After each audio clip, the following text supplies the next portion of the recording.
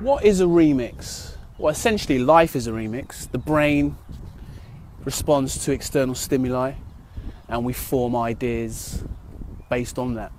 Now, when I first teach the art of remixing to my students, I often encourage them to approach it as I usually do, and that is to maintain the original concept but put your stamp on it.